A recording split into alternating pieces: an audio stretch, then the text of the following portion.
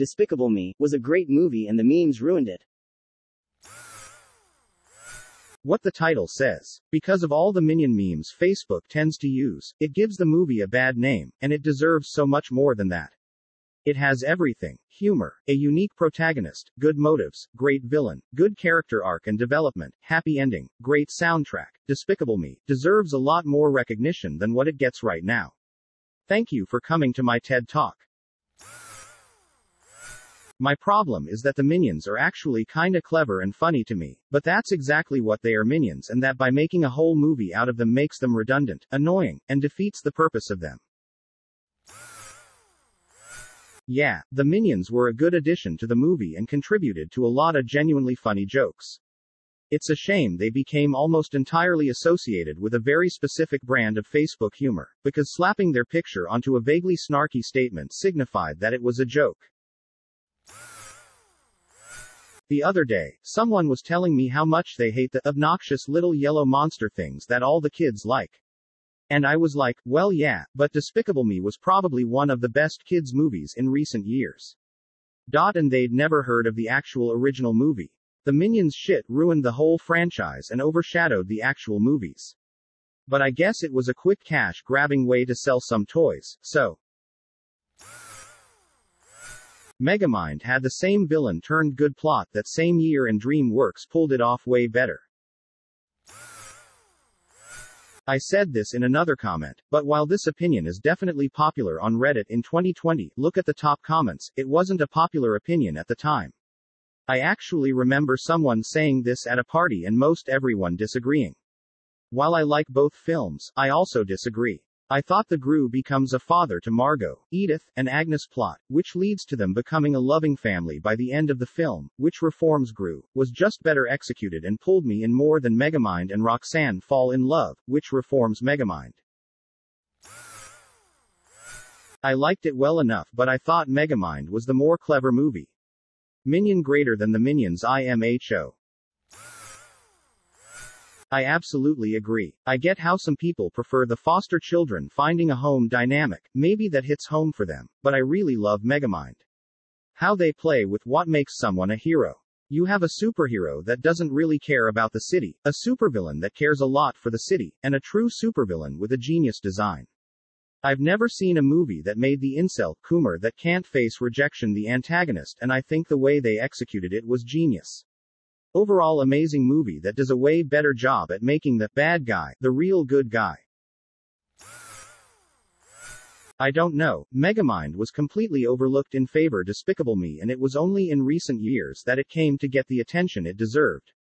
At the time of the two movies' releases, Megamind was nowhere near the popularity of Despicable Me. Yes, Megamind is the better movie, but Despicable Me was much more prominent and well known. I watched this movie in the theater on a date because the guy wanted to take me to a more popular movie at the time that ended up being sold out and he was too lame to look into this in advance, NYC. Then we got food and I had to look at pepper in his tooth. That is how I will remember this movie. He wasn't a bad guy. We didn't click, in general. I despise the memes, but at the same time I love seeing them. The third Despicable Me movie was the last movie I watched with my father before he passed 3 years ago. He was 63 and hearing him laugh at a kid's movie like that was one of the best things ever. He really enjoyed the Minions. So as much as I hate the memes, I liked seeing the stupid little Minions because they remind me of that day just watching movies with him and laughing. The first movie is great, the next two not so much. I do remember thinking the second film had a funny opening but the rest was pretty meh. The third film, I think, should have been so much funnier with Trey Parker as the villain. Yeah, my mom saw it years ago and recommended it, saying it was ultimately about the strength, resilience, vibrancy of little girls, or something to that effect, which sounds right up my alley, so to speak, something I definitely love to watch, but to this day I haven't seen it because I was so put off by the Minion memes and really the whole Minion concept, which I got the impression people identified with and latched onto for reasons that are particularly gross, irksome and repulsive to me. Those Minions, from what I've gathered, just seem annoying and stupid and cringeworthy. A lot of that is probably overblown by the memes and so forth, but IDK, maybe the Minions themselves are what ruined the movie. having characters like that? The Minions were okayish. I'm not too fond of that franchise, but it has its moments when it's not trying to follow Shrek's fart jokes formula. I haven't watched Shrek in a while, and even then I switched the language to French so I wouldn't understand the fart jokes. It has its moments when it's not trying to follow Shrek's fart jokes formula. I haven't watched Shrek in a while, and even then I switched the language to French so I wouldn't understand the fart jokes. I assume you meant that it has its moments when it is trying to follow that formula? If so, gross. Yeah, I'll pass then. I loathe toilet humor and the like, everything adjacent to it. That's why I don't like the Shrek movies and franchise. One reason, so I suppose I made the right call in not seeing it. I believe I may have seen a trailer or ad for it that emphasized, showed off that sort of thing and was put off by that as well, Minions aside. You should never let the memes for something ruin it for you. I love JoJo's Bizarre Adventure, especially Stardust Crusaders, which I think is one of the best arcs of any anime, and I don't care how much of has been turned into memes. I enjoy the Star Wars prequels and I don't care how much of them has been turned into memes. The memes and the films series are different things. You should absolutely be able to watch the original product without the memes constantly jumping into your head. When I play Doom Eternal and Samuel Hayden says, the longer the icon of sin is on Earth, the stronger it becomes, or, you can't just shoot a hole into the surface of Mars, I don't think, I'm so tired of that joke, because I'm enjoying the game. I only think about how old the jokes are when I actually see the jokes themselves. It's not just the memes. It's that they've put the damn Minions everywhere. On products, seriously, Minion stickers on fucking bananas? Really, dole. In audio ads, visual ads, accessories, clothing, every fucking thing. Companies do this so much now that it turns me away from those movies completely. I had every intention of watching Despicable Me until Minions got shoved down my throat so far I choked. Same with Marvel, DC, Star Wars, anything they've made into a franchise. I cannot stand it. It's moments like this I'm glad I don't have kids. Why do you care about the memes? If you like the movie, then just like the movie. Serial position effect. Initial and most recent assessments of an event make up the majority of how people have an impression of something or someone. In this case, while the initial assessment leaves a good taste on someone's mouth on a movie, Despicable Me being watched for the first time without any memes, it is equally balanced out by its negative recent assessments which leaves a bad taste, the Minion memes ruining the movie's image. TLDR. It's biologically in human nature for a movie's reputational conscious assessment to be ruined by memes. It's possible to resist these thoughts, but it's normal for people not to be able to resist negative influencing of something they like, altering their overall impressions. Despicable Me fell victim to the too popular for its own good trap.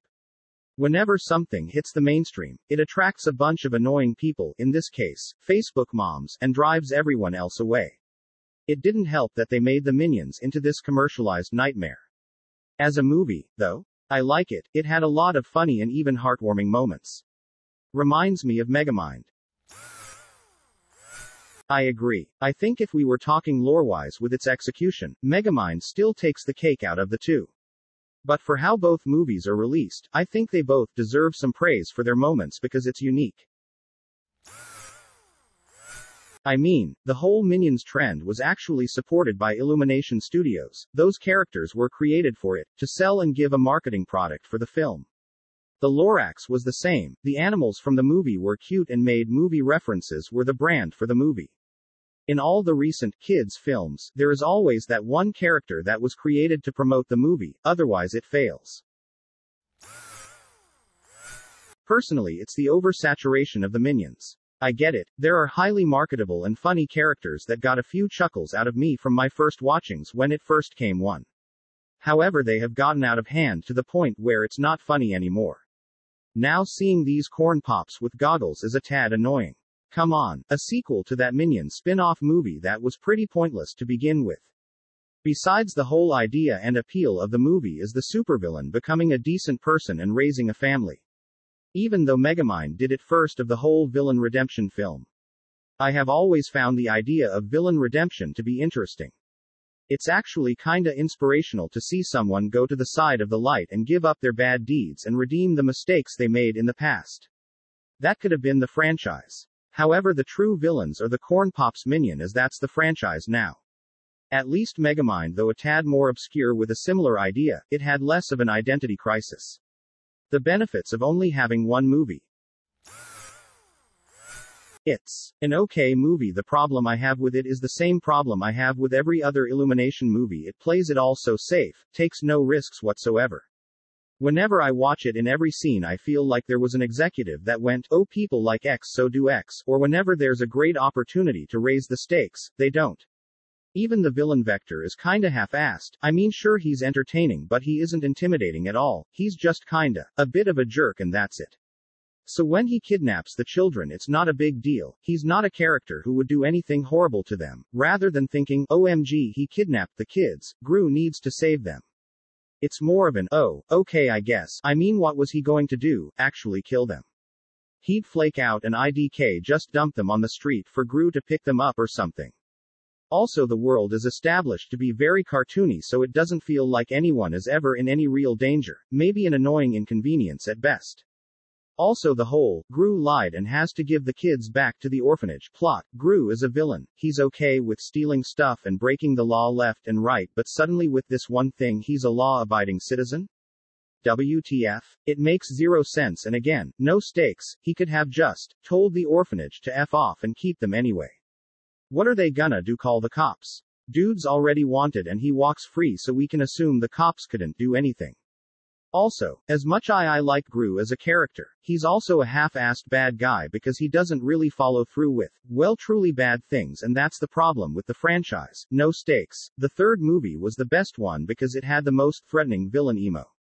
Overall, I think the franchise is fun and entertaining to watch for what it is, but it's just so shallow. It's a shame they refuse to give it more depth, because I genuinely wanted to see Gru go through a genuine adventure with real stakes. What? You mean that memes done by thousands of random people on the internet is not representative of a story wrote by several professional story writers selected by one of the most experienced company in the world when it comes to humoristic cartoons? Why in the world would anyone think there's a correlation? Unpopular opinion. If the fan base of something ruins your enjoyment for that thing, then you need to mature a bit, because you're only depriving yourself of enjoyment and nothing more. It's absolutely bonkers the amount of times I'll see X got ruined by its fandom, or fans of X are cringy and embarrassing, as a reason to avoid something. Didn't realize we're meant to enjoy things solely based on fan bases. The point is that with the first one, Illumination still had to try. The next ones were coming out under a popular brand and were certain hits, so they ended up being significantly worse than the first one. But they still made all the money in the world, so Illumination can just pump them out until the end of time. Similar story with Shrek, except DreamWorks at least tried to have standards, and some of the sequels, 2 and 4, are pretty good. It wasn't the memes that gave it a bad name. It was the internet trolls. The movie is good. The Minions are funny-ish, but Gru is funnier. However, the movie Minions is kinda bad. It's not horrible because it helps Gru's backstory, but the nonsensical language for most of the movie is just nonsense. I grew up with this movie franchise. I was 7 when the first one came out, loved it to pieces, and 12 when the Minions one came out. I wished the franchise never existed. Sadly, a movie that was one of my favorites became one of my least because of those damn Minions. They are nothing but a marketing tool. I used to think they were comedic genius, but now I look at one and throw up in my mouth. The whole Minion thing was pretty annoying. First film was decent, but not good enough to make me see any others. Gotta give you a downvote. This is as popular opinions get. Multiple films, TV shows, merchandise out the ass, etc. The memes are the best thing about the movies. The Minions were legitimately funny in the first movie. They may be Facebook cancer now, but before they were co-opted into trashy grandma memes, they were genuinely hilarious. Not put them on a t-shirt funny, but definitely funny enough to pick Despicable Me if you're stuck watching something with a little kid. Every film Illumination has made is incredible. Not just the Despicable Me films, but Sing and the new Grinch film are also pretty good. People continue to bash Illumination for the use of their mascot, but they did nothing wrong. Steve Carell did an incredible voice acting job, too. His accent brought Gru to life. How did this even happen? It felt so unimaginable random. Just all of the sudden the Minions became the mascots of every anti-vax mom and flat earther on the internet. Reminds me a bit of this whole Pepe the Frog thing a few years ago, completely out of nowhere.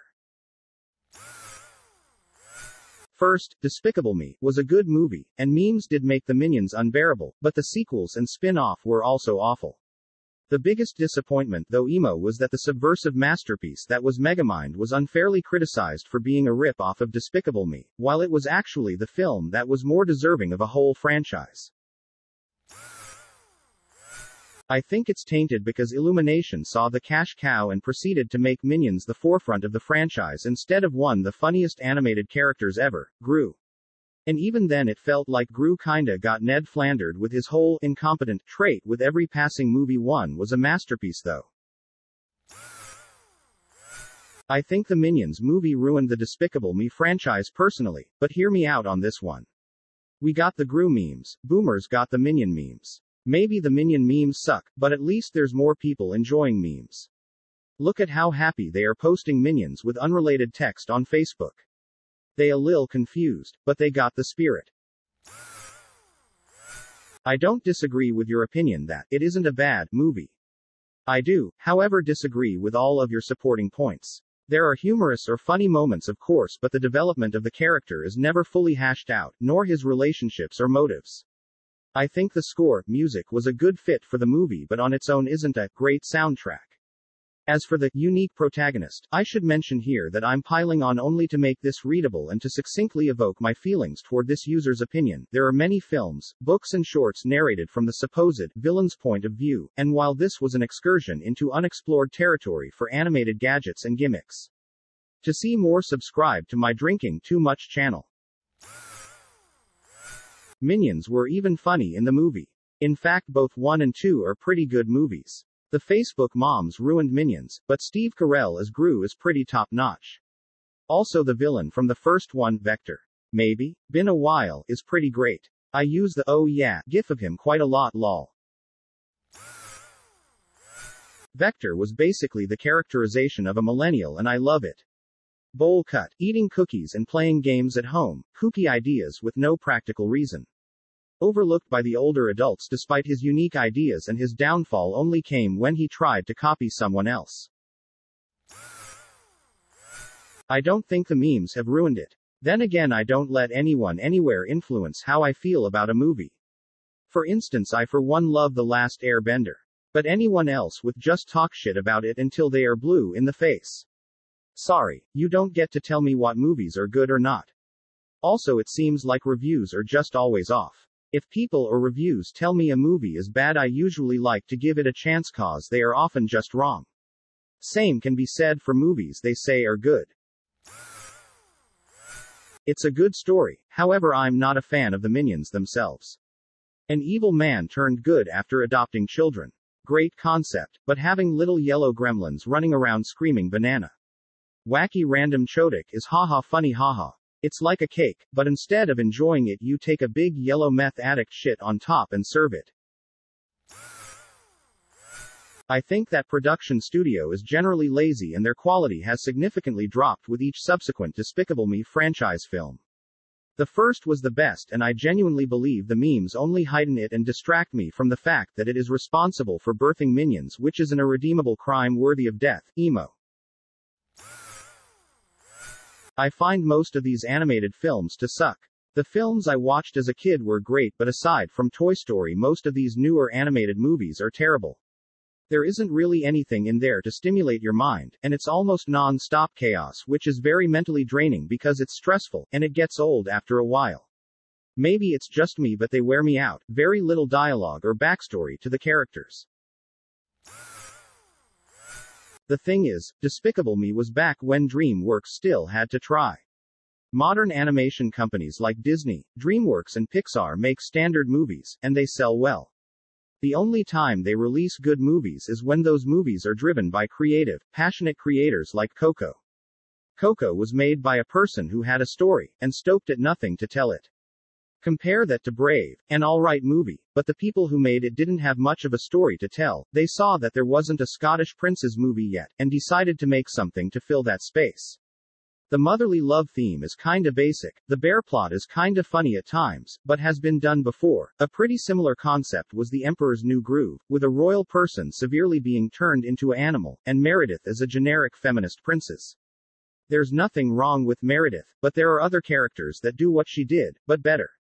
The most notable thing about Meredith is that she's a ginger, who isn't an asshole, which is a smaller minority in animated films than it should be. Well, although most people I've seen outside of YouTube do like it, I suppose you searched for it and found just hate, which is understandable, I guess. Personally, I am good with just the first movie. I guess the second is okay, but I like to think nothing ever happened after the first. I was in fact rewatching a bit, and even though it's just known for a meme now, the piggy bank scene does really feel emotional, at least for me. You able to use a comma twice in this post, which indicates it's not broken.